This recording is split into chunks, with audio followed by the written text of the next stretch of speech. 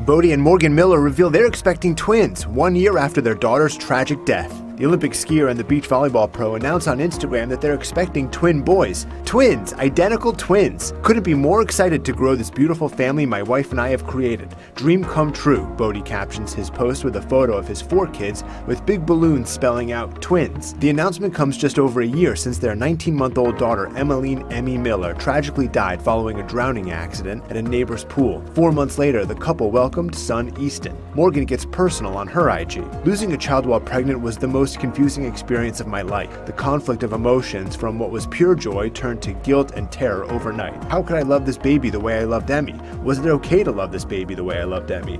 It felt like by loving my son, I was trying to replace her. She adds, the moment I heard his cry, something sparked back alive in my soul.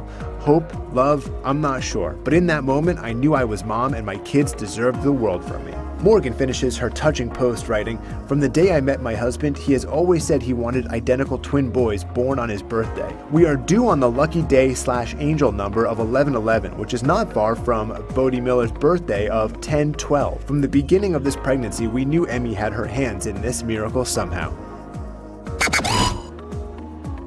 Thirsty for more celeb news? Make sure you subscribe to the E! News YouTube channel so you can stay informed on all the breaking updates. Come on, you know you want to be the first to know about all the latest hookups, breakups, arrests, and so much more.